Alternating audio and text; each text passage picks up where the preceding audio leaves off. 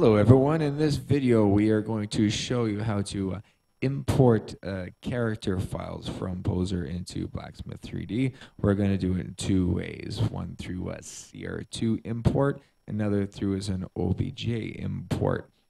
So let us start off. We're going to use Victoria 4 as our standard and load this character in and to Blacksmith 3D. Now there's a couple ways of doing this. You can either just drag or drop the CR2 file into the viewport, or you can do it through the file menu. We're going to do it through the file menu just to be explicit. So let me see, here we go. So here's the folder in which the file is contained. If we notice, we have a Victoria 4.2.cr2. Now, depending on your Windows setup or Mac OS, this .cr2 might not be visible. In fact, it's that way by default on Windows installations. If you're an advanced user, you would have made these extensions visible, perhaps. So in any case, there is also a thumbnail, which is called Victoria 4.2. It's exactly the same, but it's .png. So if these extensions are hidden, you're going to see two file names the same. But if you click on them, you should be able to see the file type, and indeed that's a CR2, and indeed this is a PNG, because if you attempt to load this into the viewport, it'll just be an image. So this is the file you want. So I'm just going to copy that path in there just so I can, for easy access. Now, if you click the menu button here, if you click that, it'll toggle back and forth. But the preferred way is use the space bars to keep your hand over the keyboard, and just use your thumb to quickly hit that space bar to bring the menu up. And here we have our menu, our main menu. This is what you normally used to seeing across the top, but we present it here because we have this sort of three-panel system where everything is contained within these three panels. But otherwise, this is exactly the same as what you'd expect to see the menu appear. File, edit, etc., help, etc., etc., etc. So we have file, import, and just we happen to be at that same folder, but if not, you paste in the path to the folder where you want, and we're going to say Victoria 4.2.cr2, not the PNG thumbnail. Okay, and we click open, and then we have a couple of options. There's import morphs. These are the pre-existing morphs that might already exist in the CR2 file, and the import textures. So we're going to import the textures and not the morphs at this time. And we click OK. Okay, now the file has been loaded, and we can see that the textures exist on the surface here because we are currently looking at color maps. Now, if you were looking at something else like transparency maps, you'd only see a couple of maps there, and everything else would say no map applied because you guessed it, there's no map, there's no transparency map, right? So if there's no ambient maps anywhere, for example, displacement maps, none. Okay, so we have color maps.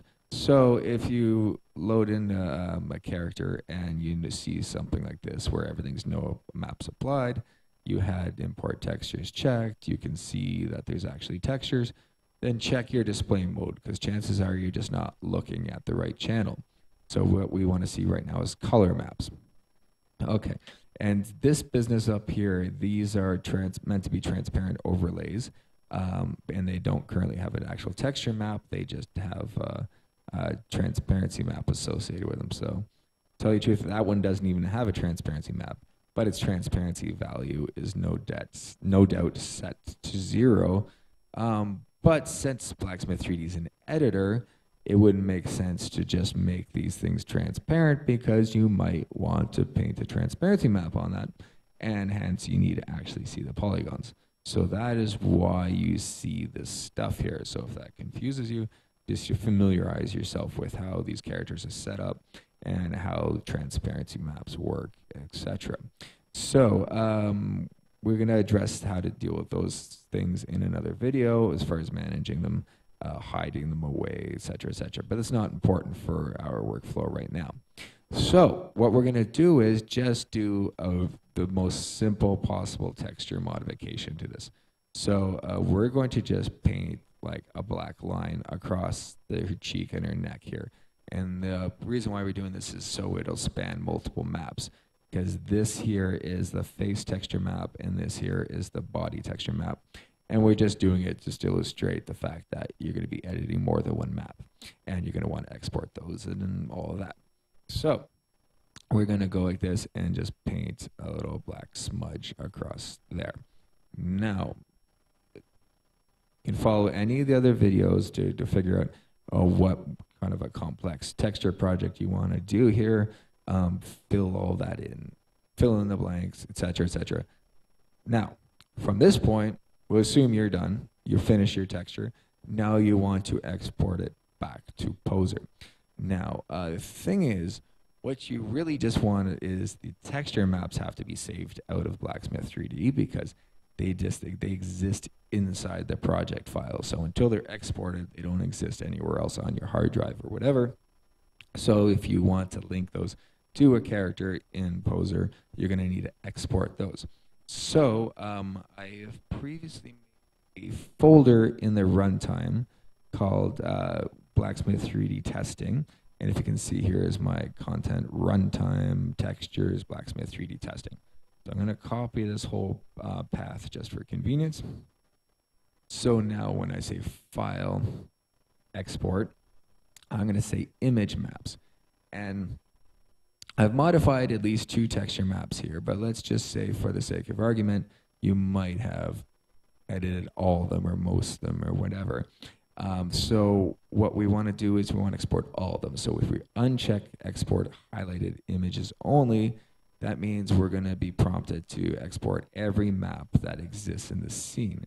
And those can be found in the manager here. So if you look in the menu, Manager, Image Maps. Inside this folder, if you double click, this lists all the texture maps, the image maps, right? We called it image maps to avoid confusion because the word texture pops up in a few different places.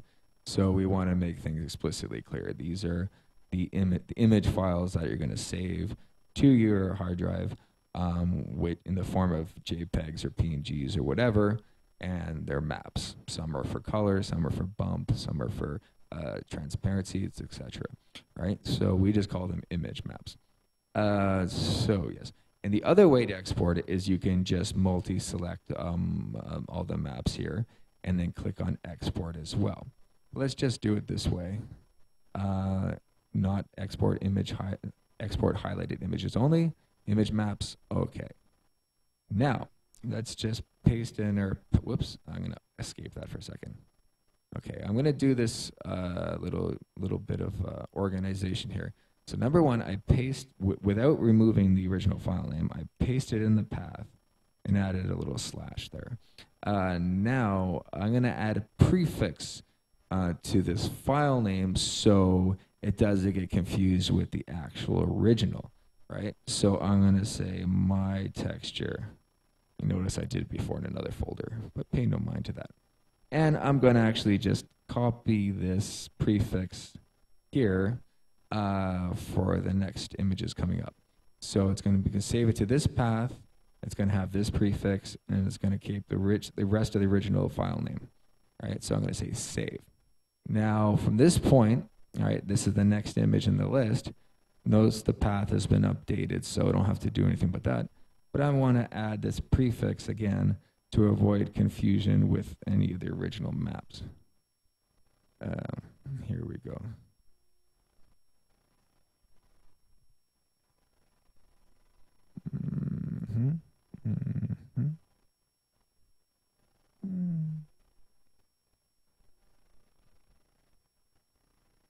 There we go. So we have saved out all these textures. Now let's take a look at this folder and see what we got. So large icons. And now we notice the textures look mostly the same as before, but we have these, that sort of black smudge is a little tiny bit there. You can't see, but there. Let's bring that up actually. So see, that's the part on the body map that we just painted that went across the neck. And here's the part that went across the face. But again, in general, you're going to do something a lot more complex than this. We just kept that really simple. just to illustrate the workflow. Now, that has been exported. So you can either go into Poser and manually change all the maps, or this is the recommended workflow at this time, is to export a matte injection file. And what this will do is that this is like a little pose file that will automatically set up these textures for you on the new character or inside Poser. So here we have, for example, Victoria 4 is loaded up, and these are her original textures. When I say original, I mean we've added this jumpsuit just to make things PG-13. But in any case, here are the original textures before our modification. Now, let's go back here, and I'm going to export this. And, you can honestly place this file in a number of places. So here I have a library character, Blacksmith 3D testing.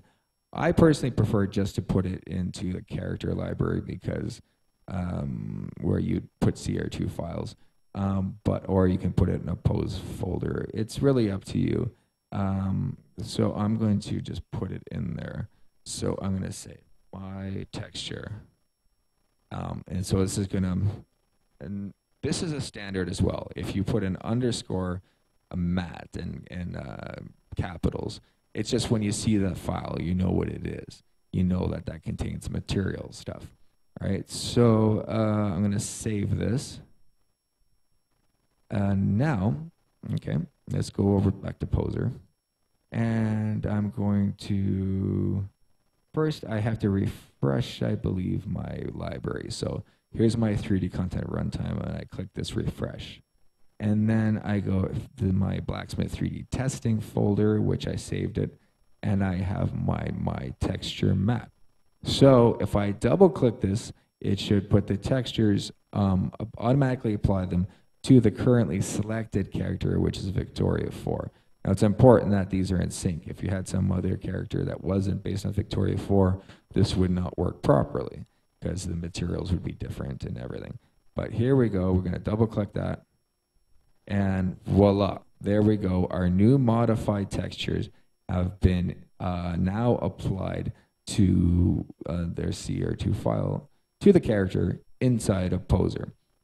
At this point, you can do whatever you want with it. You can save this character back to the library, save it in a project file, a Poser project file, or whatever your workflow happens to be from this point is up to you.